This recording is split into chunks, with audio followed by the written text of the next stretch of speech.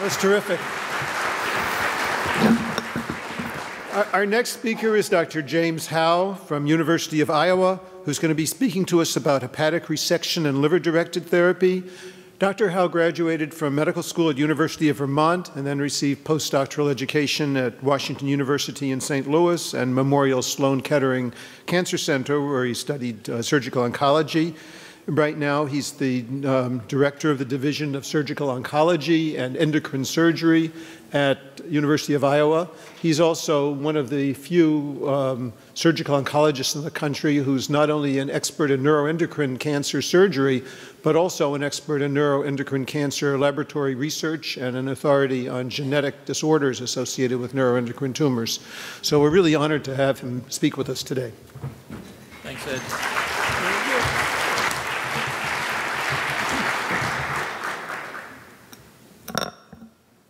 Okay.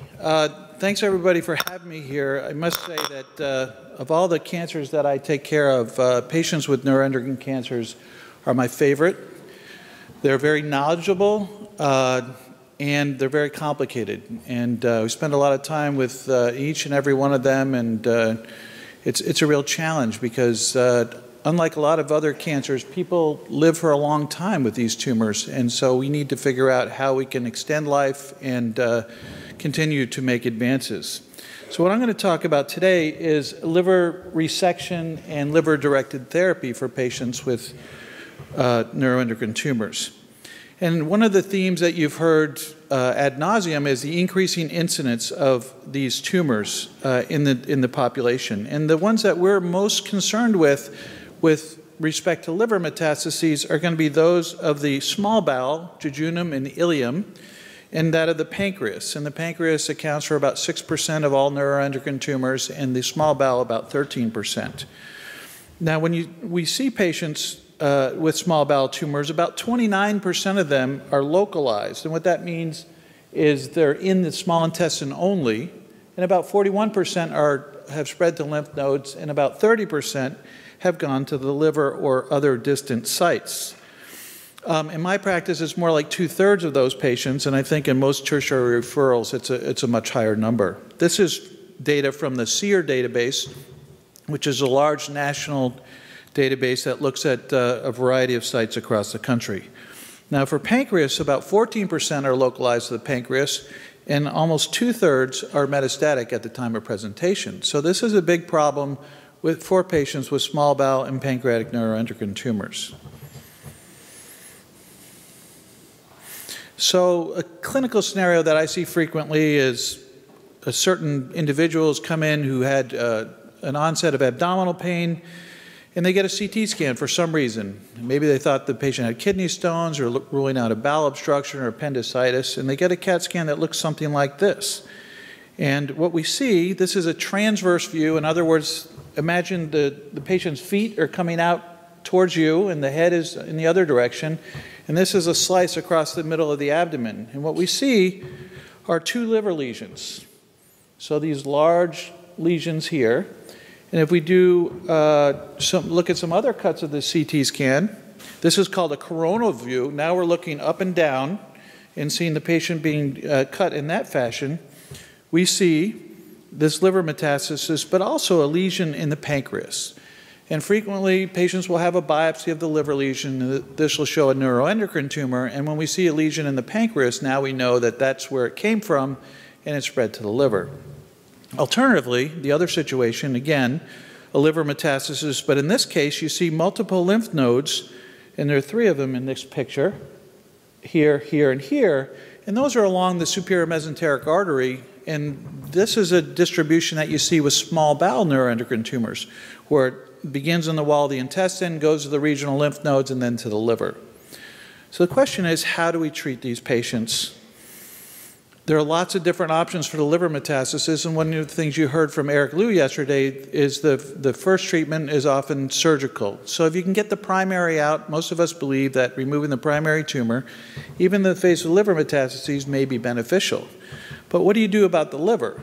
There are many different options. One, which you'll hear about more later this morning, is embolization. That's when you put beads up into the hepatic artery and you try to deprive it of its blood flow.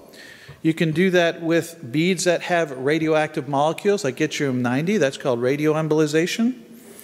You can do peptide receptor radiotherapy. That's where you give a sandostatin molecule with yttrium-90 or lutetium-177, and that will bind to cell surface receptors after given intravenously, and that could bind to the tumors and help kill them. You can just give cold sandostatin, not radioactive, and that can bind to these same receptors and keep the growth tamped down for long periods of time, as you heard yesterday. Or you can give systemic therapy like Dr. Wolin gives. He gives people capecitabine, temozolomide for some of these tumors, everolimus, Sutent. There are a variety of different options. But one of the problems with some of those systemic therapies is they hold the disease in check, but they don't really eliminate it in most cases. And that's where surgery comes in. If you can actually remove a tumor, you can get rid of it. And Dr. Liu mentioned this yesterday. And there's a variety of different techniques. You can take portions of the liver, you can do enucleation, where you shell the tumors out, or you can do ablation, which is where you actually burn or cook the lesion. So let's start by talking about types of resection. If you have a tumor that's limited to, say, the right lobe of the liver, as shown here, here's the tumor, and the liver is divided into 8 segments. 2, 3, and 4 is the left side, 5, 6, 7, and 8 is the right side, and then number 1 is the caudate lobe, which is something else we don't really need to talk about. But if you have a large lesion localized to the right lobe of the liver, you can take out the right half of the liver. That's called a right hepatic lobectomy. Unfortunately, most of these things aren't like that, where there's just a single lesion. Alternatively, if there's another lesion in the left lobe of the liver, you can take out the left half of the liver. And when you take out half of the liver, the remaining liver will get larger. It will regenerate or hypertrophy, which means it just gets larger and kind of makes up for the part that was removed. If you have even more extensive involvement, you can take out up to about 2/3 of the liver. That's called a trisegmentectomy. And those are big operations, and they're not without inherent danger. And unfortunately, many of our patients with neuroendocrine tumors don't have this nice, simple distribution of 1 or 2 lesions. It's often many lesions. And so those techniques are often not optimal. You can do lesser resections. This shows a lesion right up in this segment. You can take out 1 segment. Or you can do what's called a wedge excision, where you kind of come around the lesion with a little bit of normal tissue. Or you can do what I mentioned earlier, an enucleation. And this just shows a tumor. You basically go on the surface of the liver, you can excise around the capsule and kind of squeeze it, and then come right around it and basically pop these things out. The tumors are very hard and the liver is very soft, and there's often a very nice plane in between them. That leaves, it doesn't usually leave a tumor in the liver. And in most other tumors, this would not be an acceptable treatment. Like for metastatic colon cancer, you wouldn't do this. But surprisingly, neuroendocrine tumors often don't recur, even if you enucleate them, whereas other tumors do. So this is an option for our patients, especially when they have lots of tumors. It's a way to save normal liver tissue, because when you resect half the liver, you're taking out a lot of normal liver with those lesions. And one of the things that people get in trouble with is eventually liver replacement. So if you take out a lot of their normal liver, you have less to work with. Now this is just a kind of complicated slide. I'm sure you in the back can't really read it, but this is a summary of multiple different surgical series. The largest of which was by Sky Mayo's group, which was an international consortium of 8 or 9 different centers that merged their patients together, so they got 339. And these are other studies where they did resections. A lot of these also did resection plus ablation. Most of these series are biased towards large resections, like hepatectomies. And overall, we see that the mortality rates in these series is about 1 to 5%. That's the death rate from surgery. And the 5-year survival is about 75%. If we look at that Sky Mayo paper, again, this is from 8 international centers, we can see the survival curve. And basically, it's a little bit complicated, but we have a blue line, which means patients that have functional tumors. That means they're hormonally active. And this other line, which I think is in yellow, is non-functional tumors. And these R0 versus R1 means how much of the lesions did you get out. R0 means you left no liver tumors behind. R1 means microscopically there might have been tumor at the edge of what you took out. And then this R2 is when liver lesions are left behind. And this is a common situation with people with neuroendocrine tumors because you may have 20 or 30 lesions and they're microscopic lesions that are often be left behind. But even patients with R2 resections did fairly well. But overall in this study, the median survival is 125 months. And what median survival means, half the people live that long and the other half live longer. So that's 10 years median survival with resection. And the 5-year survival in this series was 74%. Now, if you look at national databases like SEER and you look at people with metastatic disease, how long do they live? And again, some of these patients had surgery, but the majority didn't have surgery. And this is your control group, which is not a great control, and we'll talk about that in a second. But the 5-year survival is 54% if you have metastatic small bowel neuroendocrine tumors, and it's 24 months median survival if you have a metastatic PNET. And that's in contrast to these series where 74% of people had 5-year survival. Now, unfortunately, one of the problems with doing major operations is that most people with neuroendocrine tumors will develop recurrence. And at 5 years, that rate is 94%. So we can do big operations, but the problem is there's micrometastatic disease. What that means is that there are little tumors that you can't see that often sandostatin may hold those in check, but over time they may start growing again. And 94% of people within 5 years, you're going to see some growth, regrowth, or new tumors showing up. Now, a lot of the medical oncology colleagues that we have don't necessarily accept the survival benefit of liver surgery. And there's a lot of debate about, I think Dr. Wolin is pro-surgery, but you can go around the country and people may have medical oncologists who don't believe that this is very helpful. And the reason is that the standard that medical oncologists adhere to is they like randomized controlled trials. And that's basically when you allocate people with the same disease process into group A and group B, say surgery and no surgery, and that eliminates bias so that you can, after 5 years or so, you can look back and say which group did better, and without that bias. Because the problem with this kind of study is there's what we call selection bias. The people who get surgery are in better shape. People who have 90% of their liver replaced by tumor don't end up here. They don't have surgery. So we can make it look pretty good, but we could be taking all the low-hanging fruit and operating on patients who are going to do better even maybe if we didn't operate on them. So that's the counter-argument against surgery. And unfortunately, there'll never be a good randomized controlled trial because patients won't really accept to be randomized to the group that won't get therapy. So this is a difficult question to answer, unlike some of the drug trials where you can randomly allocate people to one group or another. So one way of trying to eliminate the bias of this kind of study is to do what's called a meta-analysis. And this particular study by Yuan looked at studies that had been published that had both a surgical and a non-surgical group. He tried to lump those studies together and then, by lumping them together, eliminate some of those biases, but there's still inherent bias. And what they found was that for symptom relief, this basically shows that if you have dots over here, that surgery is favored, non-surgical therapy is favored over on the left here. And they had about an 11-to-1 ratio of symptom improvement with surgery versus non-surgical therapy. With respect to survival, they also found that there was an odds ratio of 6.1 to 1 favoring surgery over not having surgery for surgical resection.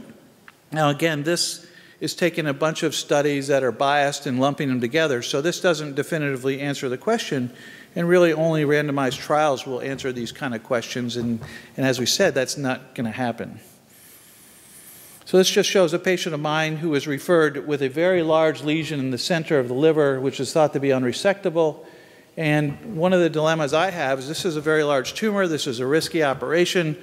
Do I submit this person to undergo a resection that has about a 5% risk of death, 95% chance of recurrence? I mean, is this the right thing to do, or should this patient get chemotherapy or some other type of therapy?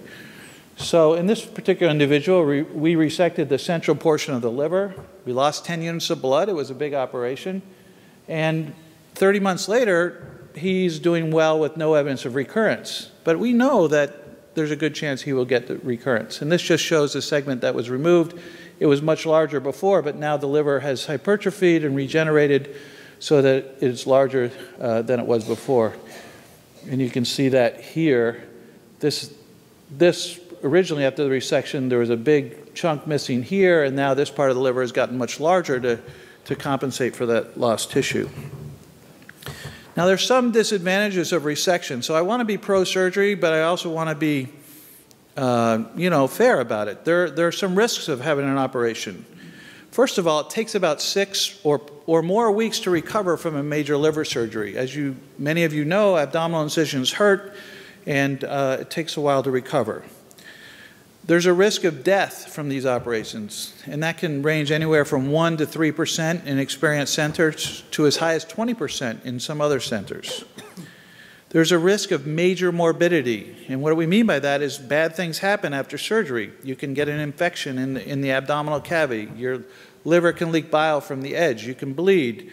Many of these things will happen to people, but most of these are manageable. Most people have bilobar, that means metastases to both sides of the liver. So doing a major resection, again, doesn't always get out all the disease, and it's complicated. So that's one disadvantage of doing like a right or left hepatectomy. And also when you do those operations, you're removing a fair amount of normal tissue at the same time as you remove these tumors. And as we mentioned earlier, the recurrence rates are very high. So what are your other options besides taking out big segments of liver? Well, one is radiofrequency ablation. And what this is, it uses a probe that looks like this. It's basically a hollow needle that has these tines, almost like an umbrella. And you basically direct that under ultrasound guidance, or in this case, this shows an interventional radiologist doing it under CAT scan guidance. And then you extend these tines, and then through these tines you deliver electricity that heats up the liver tumor around it and kills it with the heat. Now, radiofrequency ablation is just one type of way of doing that, and it has some disadvantages. And one is it doesn't cook very well against blood vessels. So the cooling effect of blood will keep the tumor from getting completely cooked along major blood vessels. And it takes a long time. Many of us have switched over to what's called microwave ablation, which is a probe that looks like this. And at the very end, there's a little generator that generates heat through a microwave. And it's very similar to the radiofrequency ablation, except it'll cook beyond blood vessels and does a little bit better job, and it's much faster. And I've gone from, if I have to ablate 20 liver lesions, I can do it in about 2 hours with this, and this would take me more like 6 hours. So it's really kind of sped things along. There's another technique that's called electroporation, and that uses a slightly different probe shown here, and that's also known as a nanoknife. And what that does is it kills cells by reversing the polarity on the membrane, causing them to become permeable, and then they just lyse. The nice thing about that technique is it allows the preservation of the inside of blood vessels and bile ducts. So you can cook lesions right up against these major structures without damaging the normal structures, or not nearly as much as with microwave, where you actually cook those things. And you have to be really careful when you're on a major bile duct, because that can cause a stricture or narrowing of the bile duct that will cause problems later on. The problem with electroporation is that the machine for this costs about $300,000, and I was just told that they're going to raise the price to $600,000, and we don't have one in our hospital because that's too much. And it's not used very often. For people who do have them, like at LSU, it's used infrequently, only for certain specific lesions, and you have to put multiple probes in, and it only cooks to a certain diameter of about 2 or 3 centimeters. With the other types of probes, this can go up to 7 centimeters. You can do about 5 centimeters with this probe. So the approach to liver lesions, multiple liver lesions that I have, and this just shows a patient who has 2 liver lesions, is you know, I'll take them to the operating room. Most of my patients still have the primary tumor intact, and I'm going to remove the primary, and I'm going to do the best I can to debulk.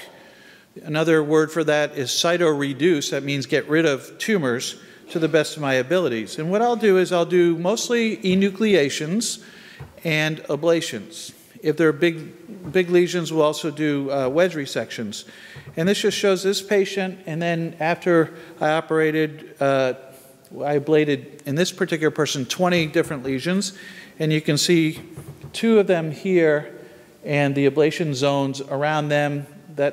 Those 2 are shown here, and there are a couple other things that you can't see on this cut because there are multiple slices, but those are ablation zones around other tumors. And if you look at it from more of a coronal view, you see the 2 preoperative lesions here, and again, those same areas that are cooked. And what happens when you cook these things, it'll basically liquefy or kill those tumors with this heat, and over time, these will turn into what look like cysts. They'll be fluid-filled cavities, and over time, sometimes they'll actually reabsorb, or other times they'll just stay there. So the unanswered questions about hepatic cytoreduction, and what I mean by that is operations to try to remove or reduce the amount of tumors in the liver, is should these only be performed in people with symptoms, or can you also do it in people without symptoms? And that curve I showed you earlier from Mayo suggested there was a survival benefit for both symptomatic and asymptomatic patients. Is there a survival benefit? Well, we think so, but again, the burden of proof hasn't really been met because none of these are randomized controlled trials, and not everybody believes that there is a survival benefit. Some people believe that we are just operating on the best patients, and again, there's a bias inherent in our improved survival rates. There was an old adage that came out in the 1980s from the Mayo Clinic that you shouldn't try to cytoreduce somebody unless you can get 90% of the tumors out. And that really came out of nowhere. It was just somebody's statement in a paper with no basis in data, and people have kind of propagated that over the last couple of decades, and now that's being challenged. Is it worthwhile doing if you can only get 70%? And that's something that Rob Pommier's group and Janet Pasica's group have raised a question of, and we'll present a little data on that in a second. Should you do major resections, or is it okay to do enucleations and ablations? That's another question. Do you want to preserve normal liver whenever you can? Is there a cutoff? If somebody has 100 lesions, do we cut it off there? Do we cut it off at 10 lesions, 20 lesions? What's the right number? And is there a certain amount of liver replacement by tumor where you should or should not do these kind of operations? And these have not really been well answered. We looked at this in a paper that was just published in January of this year, and we had 142 patients who presented with liver metastases, of who we tried to do cytoreduction in 108, or 70% of those. 80 of these patients had small bowel neuroendocrine tumors, and 28 had pancreatic. And I was able to resect the primary tumor in 84% of these cases at the same time. And some of the people in this paper, by the way, are in the audience, and I appreciate them allowing me to take care of them. 64% of our patients had 70% or greater cytoreduction, and 39% had 90% or greater. And the median number of lesions that we treated in these patients were 10. And for people who had SB nets, they had 19% replacement on average of their liver with tumor. And for people with P nets, it was about 10%. And what we did is we looked at a variety of different factors. And we tried to figure out some of the questions I asked. How much liver replacement, how many lesions, what percent cytoreduction are necessary to have a survival benefit? And in this table, there are 2 numbers here. There's median progression-free survival, and there's median overall survival. Progression-free means, like if I do something, how long does it take for new lesions to show up or the old ones to start growing again? And overall survival is how long do people live? And so we looked at a variety of different factors in our group, like what percent of liver was replaced, if it's less than 5 versus greater than 5. We showed that there was, if you had a lesser amount, you did better. And what we what I'm showing here are something called p-values. This is a measure of statistical significance, and if that number is less than 0.05, it means that that probably didn't happen by chance, that there's a real association between what we're looking at and the improved survival. So if you were less than 5% or less than 25%, you did better than if you had more than that. That's understandable. We looked at lesion number, less than 5 versus less than 10. And then the most important thing we looked at is like the population of patients in whom we could do 70% cytoreduction, and it looked like there was a significant progression-free survival benefit if we could do 70%, and also if we could do 90%. But the only factor of these that was significant for overall survival was whether we could get 70% cytoreduction or not. And furthermore, in this group of patients, 76% had a good biochemical response. So what I mean by that is that if you take their most elevated hormone level, it was cut in half in 76% of patients by doing these cytoreductive procedures. This just shows the survival curve, progression-free survival, and for people that had 70% cytoreduction, it was 3.2 years versus 1.3 years in those who couldn't be cytoreduced 70% or more. And for the overall survival, that number, the median survival was not reached. Patients continued to live a long time, whereas patients who didn't have 70% cytoreduction still had a respectable 6.5-year median survival, which is not that different from some of the SEER numbers we mentioned earlier, suggesting that maybe if you can't get 70% of the disease, maybe liver-directed surgery isn't a good idea. So with respect to those same questions, I think we've learned that patients will get a benefit even if they're asymptomatic. We think there is a survival benefit. Again, it's based upon retrospective studies. That means those with inherent bias, but they're the best that we have. I think we've shown that a 70% cytoreduction target is reasonable, and that doing techniques such as ablation and enucleation, which is really what we favor over major hepatic resections, is reasonable because the numbers we have for survival are every bit as good as those people doing major resections. And finally, if you have less than 10 lesions, you did better. If you had less than 25% liver replacement, you did better.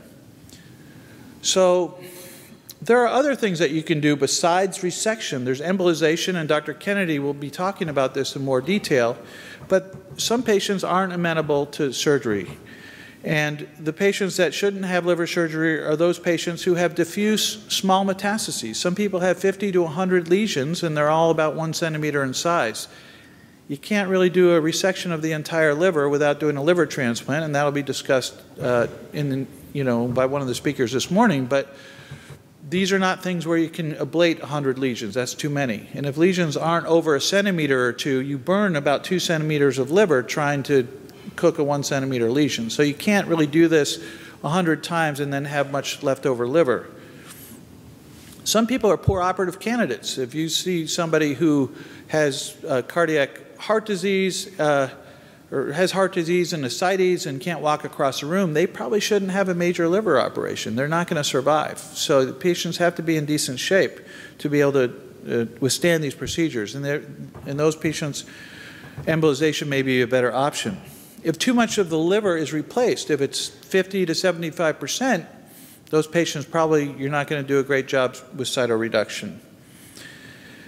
And if somebody has a high-grade tumor or there's a reason to give them chemotherapy or some other treatment, then doing an operation will delay that treatment by 6 or 8 weeks as you wait for them to recover. So embolization is one way to reduce the tumor burden so that you can give therapy more quickly.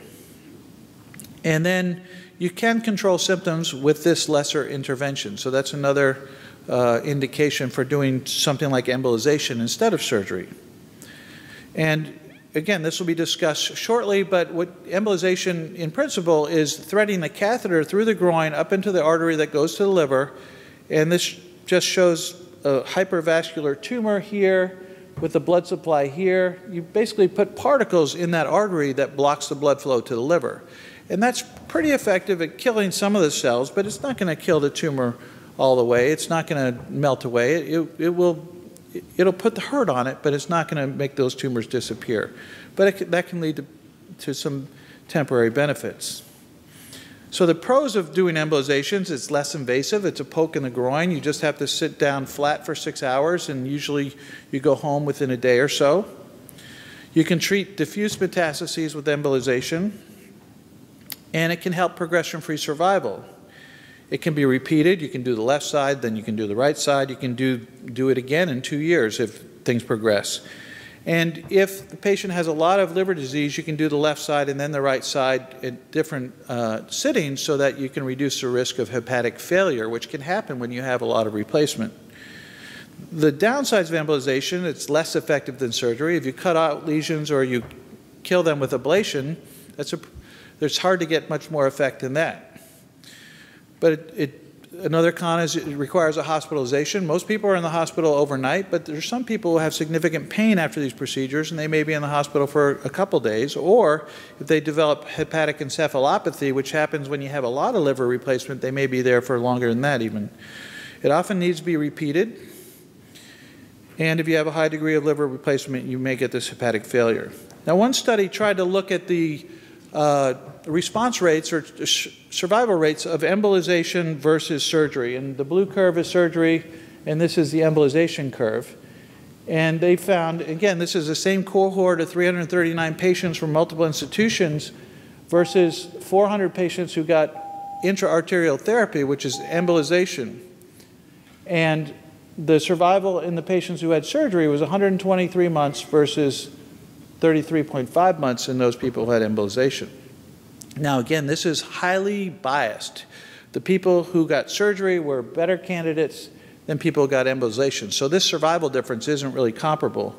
But what this study tried to do was to do something called a propensity analysis. And what they did is they looked at, this represents the embolization group, and this is a surgery group. And this basically is the sickest patients over on the left. And this shows that there were a lot of sick patients who got embolized, and there were a lot of good candidates who got surgery. So what they wanted to do is look at that middle group where they were fairly well matched, and then see how did those patients do, because they knew there was inherent bias in who got which treatment. And what they showed was there was still, in this particular group of patients, there was still a survival advantage for surgery at 84 months versus 39 months. So this is just another slide from that showed that if you have symptoms, you did better with surgery. And if you were asymptomatic, the benefits were not really so great, unless you had less than 25% liver replacement. So my last slide is to just show the algorithm for management of liver metastasis from the European Neuroendocrine Tumor Society. And their suggestion here is if you have a single lesion or a limited number of lesions on one side, that resection is in order. If your surgery is contraindicated, then embolization is a better strategy. If you have multiple lesions, which is really the case for most patients, then doing surgery with ablations or staged surgical procedures, or what we like to do, enucleations with multiple ablations would be reasonable.